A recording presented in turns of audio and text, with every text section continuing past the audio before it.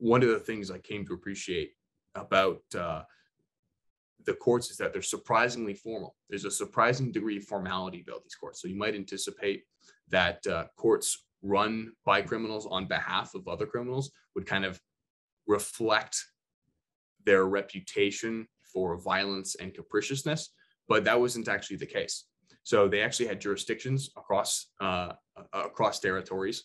One family in Philadelphia couldn't basically arbitrate a dispute for there was no judge shopping, right? So you actually had to, and bosses would actually refuse to resolve disputes that were committed or resolve disputes that occurred in someone else's territory.